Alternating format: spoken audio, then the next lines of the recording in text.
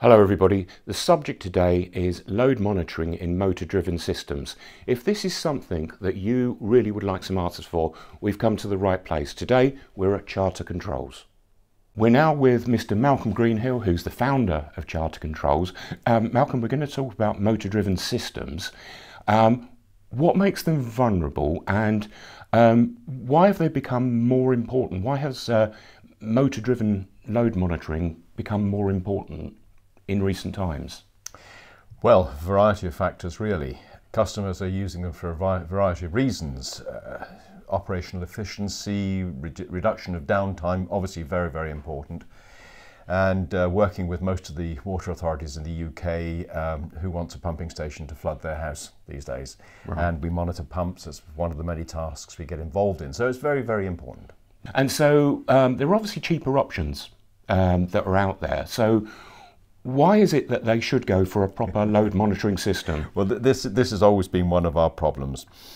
The water authorities or any other specifying body will tell the control panel manufacturer to have a load monitor in the system, but they won't specify what type of monitor that is, what principle it's using. Control panel builder, obviously to do their task, will probably look at the least expensive option, and some of them will try to use current monitoring, or in the slightly better sense, phase angle monitoring. Now, both of these monitoring principles have issues when it comes to motor load, okay? But when you're faced with a current monitor on the one hand costing £60 and a load monitor on the other hand costing £400, £500, it's clear that the panel builder, the person selecting the product, is going to be heavily swayed towards the lower cost product. Sure. But he's not doing himself any favours, because current monitoring and phase angle monitoring will not pick up load disturbances, motor load disturbances in all circumstances, and they're also susceptible to variations in site conditions such as site voltage. If site voltage dips, the load on the motor goes up. Have you seen a load effect on the machine indicating a fault, or have you just seen a voltage dip? So Malcolm, that's interesting. So let's focus here on Charter Controls itself. What's the role that Charter Controls plays for its audience in automation in the UK? Well, we like to solve customers' problems. We've got a range of products that customers might come to us and say, have you got something that'll do this? We have this problem. And that's what we love to do. Problem solving is great fun. Okay, so you're taking headaches away? Oh, absolutely. Reducing pain points, whatever you want to say about that, yes. You know, I can give a number of instances where, particularly with load monitors, motor load monitors, where we've gone to site to solve one problem and the engineer on site has said, that was good, can you do this? Right. And one that comes to mind was Jaguar in Solihull. I remember going up there one day, it was on Easter Sunday, because it was the only time they could stop the production line so we could get a look at the issue. And as I walked to the production line, I saw a bucket conveyor on the ground, the long chain of a bucket conveyor on the ground. And I said, oh, what happened there? And they said, well, bucket conveyor, the chain snapped. I said, why did it snap? Did you get a jam? And they said, well, yes. I said, well, you should be using one of our load monitors on that. They did. They were happy. And then they started coming to us with all the other problems they had around the plant. That's absolutely brilliant. So it's having a wider perspective on the issues that people are facing then. Absolutely. I often think I should have been a mechanical engineer instead of an electronic engineer, because I have a great grasp of mechanical principles and issues, and I'm able to see and understand their problems and bring the solution to them. That's absolutely brilliant. Your passion for this subject really comes across. Yeah, load monitoring is a lot of fun, and I mean, one day you're dealing with a machine pumping chocolate in Banbury, or you're in a sewage works solving a problem on a 50-metre scraper bridge that gets pushed by the wind, and when it gets pushed by the wind, it upsets the load monitor. Right. So we have special load monitors for that circumstance. You know? Wow, it's incredible. So Malcolm, I'd like to ask you about the HPL 500 from Unipower. Could you give me some of the benefits of this product? Well, it's great you ask about the 500. It's the newest product in the series of Unipower motor load monitors. And it incorporates a number of the features from the previous series, the 400 series, but also brings more features to the customer. For instance, it has outputs suitable for feeding load information into SCADA systems for feedback. It has freely programmable output relays so that you can define whether they're an overload output relay or an underload output relay. Okay. It has 2 output relays, that's another feature rather than 1 as the previous HPL 110. And it also has a patented, unique power supply, which enables it to operate on single-phase and 3-phase voltages worldwide. Right. Apart from the 500, there are a couple of developments of the 500. One's known as the 530, the other known as the 540. 540, I'll go there first, is specifically a conveyor monitor. It will replace, for instance, a small PLC, which is counting the number of overload events. If you imagine a conveyor travelling forward and it jams. That could cause a trip, would cause a trip if you're using a load monitor, but what do you do then? An engineer goes to site, clears the jam.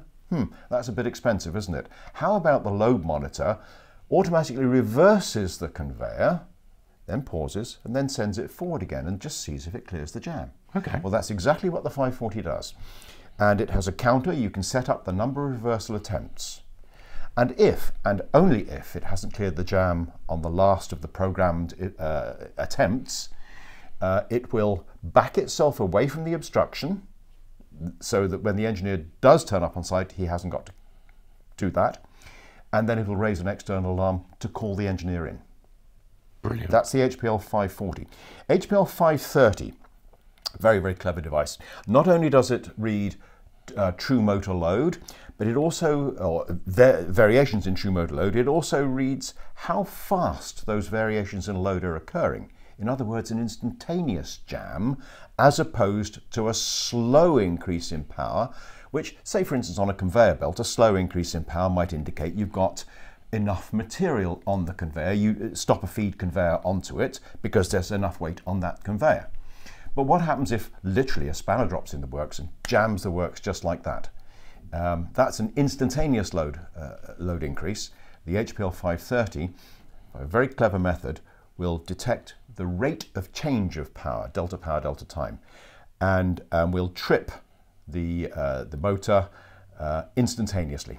So are you, with this product, are you essentially stopping costly downtime? Oh, without a doubt. Right. Without a doubt. I mean, yes. Yes. Yeah, absolutely excellent. Brilliant. So, Malcolm, energy efficiency, the dynamic has changed. Yeah. Energy costs are high. How can load monitoring be an aid with energy efficiency and sustainability as well? Well, the thing that springs immediately to mind is switching something off if it's not needed.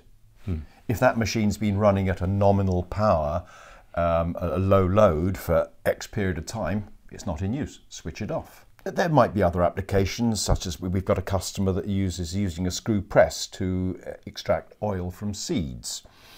And they measure the amount of load on the motor for a period of time to know that they've extracted the optimum amount of oil from the seeds. Well, they're not having to do that for too long, are they? Right, right. So they're saving the power of the motor driving the press. Right. No, very good. So energy costs being ever higher, do you think that you potentially could help panel builders, end users, to save energy? Now that's a difficult question to answer. We'd need to study the application, and certainly where we would spot opportunities to reduce energy usage, we would always do that. Excellent, yeah, that does make sense. So Malcolm, we've all become a lot more smart in the equipment that we're using. So do you think load monitors play a part in a more connected, data-driven world? Do you see that happening? Oh, without a doubt. That's why we provided the HPL 500 with the analog output proportional to the load, so that can be fed into a SCADA system and used later for calculating how much it's costing to run a particular machine or process. That's part and parcel of it. And also a small part of the Unipower load monitoring, motor load monitoring range are kilowatt hour meters. Not the sort of thing you'd have in your house, but a much more sophisticated version that will work in an industrial environment. Absolutely brilliant. So really, as we evolve in this sense, then these products are going to become more used? Oh, I think yes. As more and more requirement for smart energy monitoring, without a doubt. Malcolm, I've learnt a lot today from my visit, but finally, I'll put to you one question.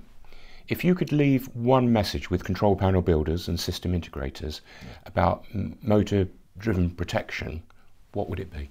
Well, I think I'd have to refer you back to your first question, in which I tried to explain that control panel builders will sometimes, or many times, select the wrong product for the task. I would urge them to understand their customer's specification, and when their customer says load monitoring, well, current monitoring is not load monitoring, phase angle monitoring is not load monitoring. There is only one purely electrical form of load monitoring, which uses a standard power equation, square root of 3 times current times voltage times cos phi equals kilowatts. It's as plain and simple as that. And if they don't use that, or devices that use that principle, and they go for a cheaper option, it could turn around and bite them in the bum later down the line.